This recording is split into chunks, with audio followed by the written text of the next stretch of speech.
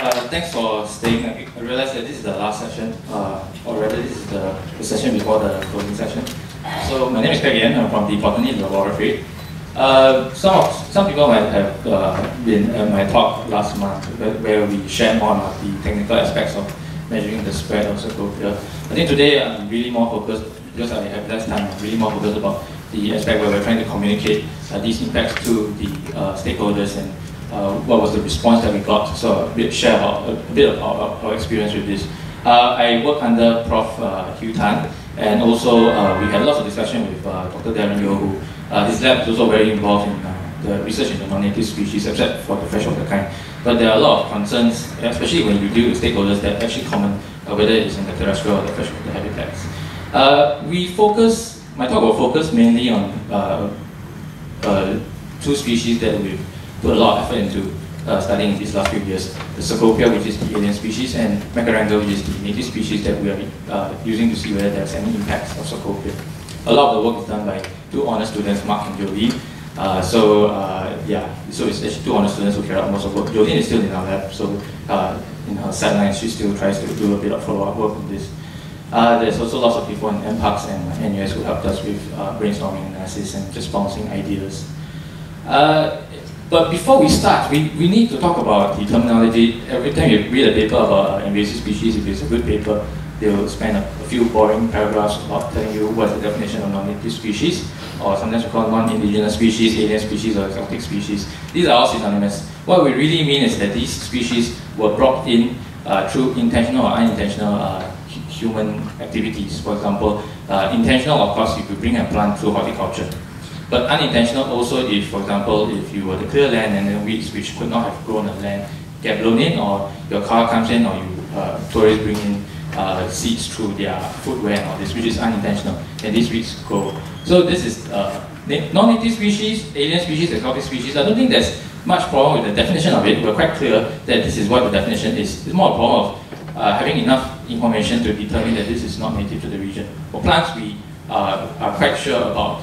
We have a good checklist of the native species, and so because we have a good baseline, so it's quite easy for us to determine if a species is native or alien. But if we don't know, we just call it cryptogenic. But not all native species will eventually survive, right? So some of them will die out, but others can disperse into the wild, and they are able to sustain populations in the wild.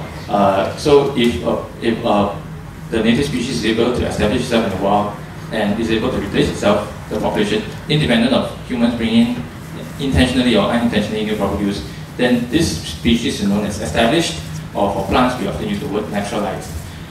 Being established or naturalized is the prerequisite for calling a species invasive. Obviously it has to maintain its population before it is a problem. But what do we mean by invasive? Initially some people tried to pin it down on a spreading species. Again, there has to be something that spreads very quickly through the landscape before we call it invasive. But I guess sooner or later we realize that we cannot escape from the fact that you need to know if the species is causing some form of harm, ecologically or economically. And that's why nowadays invasive species tend to come with also sort of impression of there's some kind of impact. But impact, and which is the topic of what I'm going to talk about, is actually quite difficult to define. It's quite difficult to measure. It's quite difficult to prove. And if it's difficult to find, we call it cryptic impacts. Okay? So I'll use the case of Cecropia to actually illustrate this. So Cecropia pachystachya is actually native to Brazil. It's actually very similar to the Macaranga species because both have associations with ants. Although Macaranga gigantea, which is the subject of our study, is not really strictly a myrmecophyte, but it has loose associations with ants. Both are pioneer trees with large leaves. And what we did is we tried to compare typical competition studies, right? You see whether they occupy the same kind of niche or whether one is competitively superior than the other. So we compared germination rates, seeding traits, and growth rates. Very quickly, I'm not going to spend too much time on this, just telling you what are the results. At 0% shade, Cecropia pachystachya has a very much higher rate of germination compared to Macaranga at 0% shade. Also, Macaranga takes about a few days before it germinates, while Cecropia germinates almost immediately after we put it on our experimental setup. Okay, and Cecropia also seems to be able to germinate at half shade, while Macaranga, even at 20% shade, will not be able to germinate. So this is the competitive difference between the two species. Even after germination, Cecropia seedlings tend to have a high rate of survival compared to Macaranga. So it could be because of natural enemies or whatever that affects Macaranga more than Cecropia. This more work still needs to be done. So not just seedlings, but trees. So trees of 1 cm DBH and above, you find that at all sizes of DBH, all size classes of the trees, Cecropia grows faster than Macaranga. And because it grows faster, it also reaches reproductive maturity at a much earlier stage than Macaranga. So Cecropia reaches reproductive maturity at perhaps 3 to 5 years old, while Macaranga takes more than 5 years, right? But those were all potential impacts, right? Potential impacts.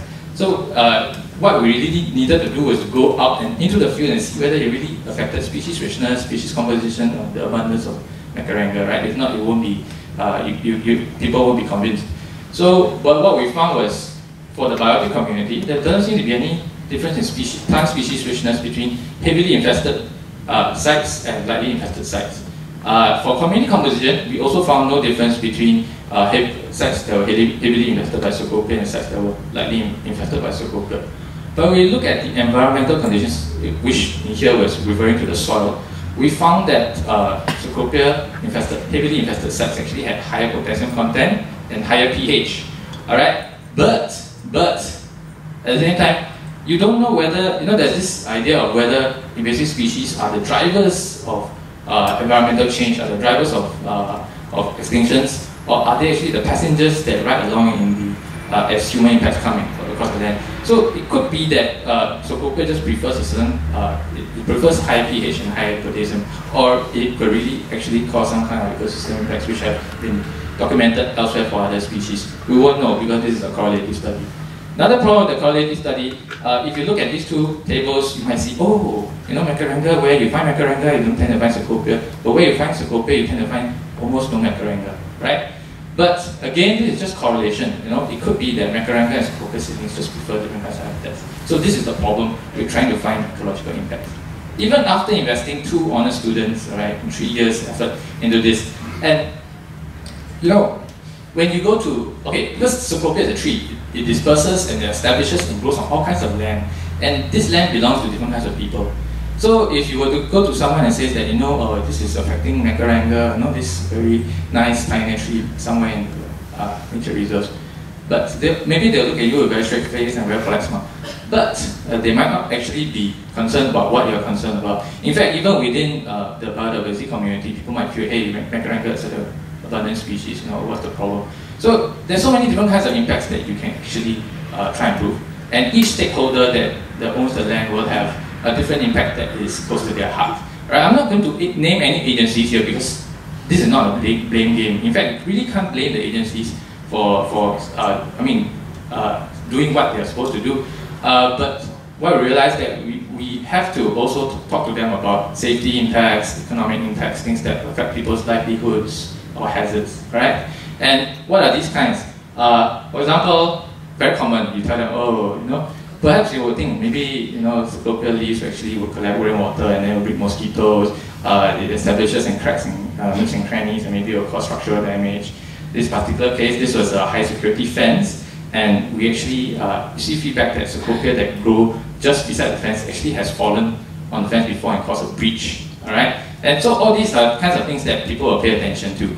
But aside from this, where we had real anecdotes, we actually didn't find any mosquitoes in any of the Cecropia leaves.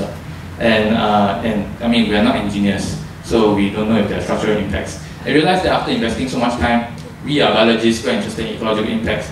You have to double up as a public health police, and engineer, and security guard. So, do we have the time to actually ferret out all these impacts, prove them, and every one of these impacts takes time. This is some study on the soil seed bank of Cecropia pachystachya. We realized that the high infested sites actually have hundreds of seeds per square meter, up to a few thousand of seeds per square meter.